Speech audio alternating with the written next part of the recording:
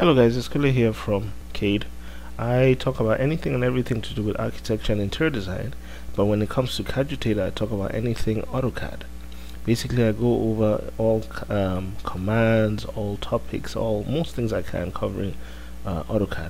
So today we're going to talk about how to draw glass railings.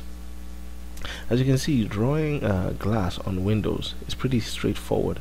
You put the streaks in there and that's it. Someone looking at it would understand that that's glass. But what if you had glass railings? That's a completely different way of drawing it. So I'm not going to do much. I'm just going to go straight into the tutorial of how to draw these.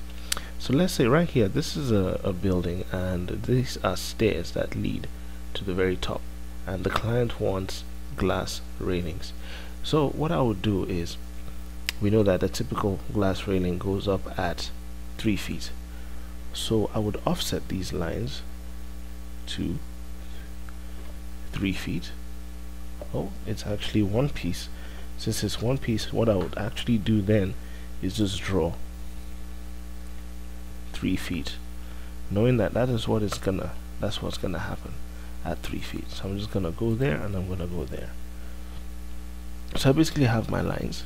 I have it over there looking like that's where the glass goes, but of course you're just not gonna have one complete glass piece. It's gonna be super expensive. So what you're gonna have is individual panes. So in drawing those individual panes, let me draw the pieces that connect them together. So I'll draw maybe a 3-inch, 3-inch railing should be fine. I'll go there, and I close it, and I have the piece over here that's gonna connect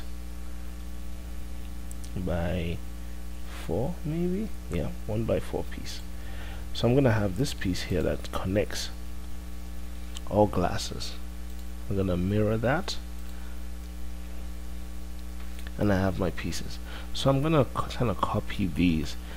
Just for the sake of this video, I'm not going to be perfect and direct and try to do each and every single one, but I'll just show you. Let me copy this, and I'll probably make what's a good one, 4 feet panes. Yeah, 4 feet, then I'll move it again 8 feet, then move it again 12 feet, move it again 16 feet, then 20 feet, then 24 feet, then 28 feet, and 32 feet, and then this one I'll probably just make it end somewhere over there. So basically what I'm trying to depict is that, and because this is at the end, that would of course not be there because it will be going straight and it will be on the other side. So what I'm gonna do now is I'm gonna try highlight the panes in each one. So I would draw one coming from the middle here to the top, going across the midpoint. Sometimes it's difficult to try getting a midpoint, but I'll probably just do this, and I want it. Let me just quickly draw this part so that we can, of course, because it's not perfect, what we want to do is make sure, like just like here, it goes through the central pane. So I'm gonna draw that. I'm gonna move this across like that, and I'm also gonna have it from the middle to the ground. Move this across, over here too, midpoint to the ground. Move this across. And usually with codes, the base of the railing typically should not have a baby's head be able to go through it. So in most cases you would have about 3 inches off the ground, 3 to 4 inches off the ground. So for this case, just because I want to be a little bit elaborate and just so that it's clear so that you can see it, I'll probably move it about 4 inches upwards. So about 4 inches, and I'll move this one also 4 inches up. but then these will remain the same. So I'm going to trim this part just so that there's a difference and you know that it's glass, and you don't want it to compete, you know, with the top of the railings. So maybe I'll take this and push it down maybe 2 inches. Yeah, 2 inches is fine. Another 2 inches is alright. And I'm gonna delete this part, and I'm gonna delete that. Oh, and then what I'll do is I'll trim this part out here and trim this part out here. So if you've created glass or something, it's much easier to take a streak. Example from here, I'll probably take this small streak over here, I'll copy it and I'll paste it somewhere in here so you can have an idea that it's glass. But what you want to do is create more of an accent towards it. You just don't want it to match everything else. You want to have an idea that there is something behind it, and you're not going to really see much of it over here. Maybe when we get to this part over here, you'd be able to see what it would look like. But initially what I would do is I would hatch this, because you want to create a solid hatch, and I'm doing this as I go, so sometimes if I'm slow, just bear with me. So I want to pick my points. By the way, if you don't know how to hatch, I'll make a video just so that you understand what hatching is. So there's a selection hatch, and I'll just go okay. So right now it looks very solid. In fact, it even looks like a door, but you want it to look like a piece of glass. So what I usually do sometimes, what some people do is they would actually change the opacity of this, but what I would typically do is I would look for a color that symbolizes a soft kind of tint to it, and I usually use 250, color 253 or color 254, and so kind of looks a little bit like that. Maybe 253 is a bit too dark. Let's go 254, and 254 looks almost much better, right? So what I want to do now is I want to copy this piece of glass,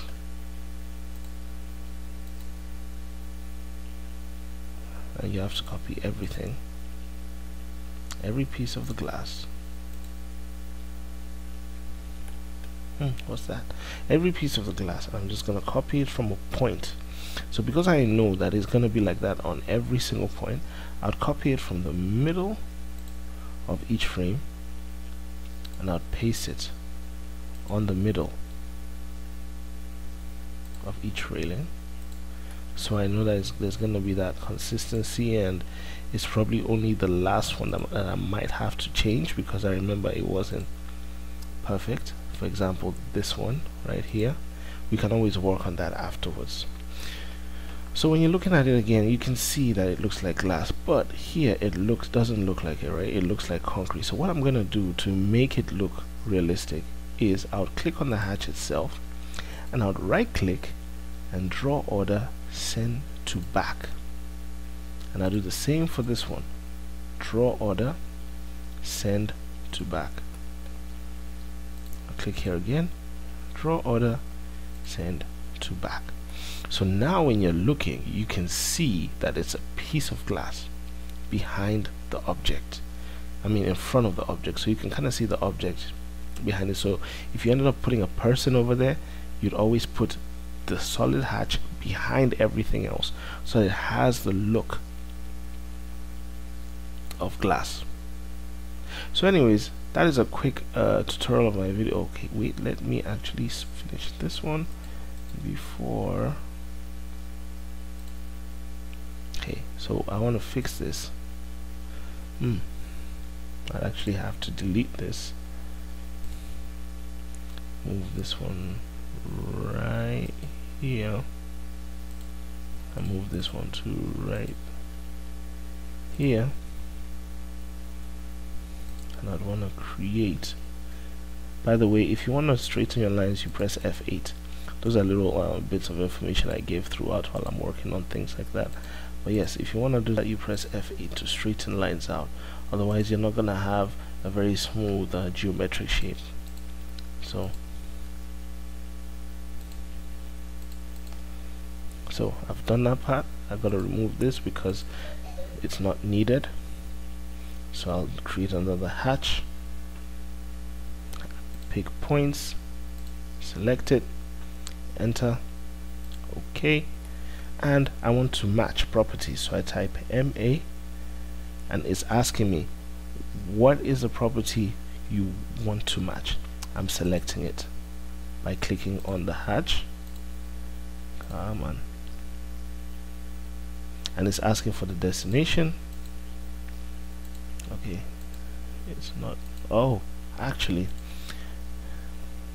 so this is what happened because this is sent to the back. Oh, okay, 254. So I could either match properties, or I could just go there and change it to 254 and draw order, send to the back. So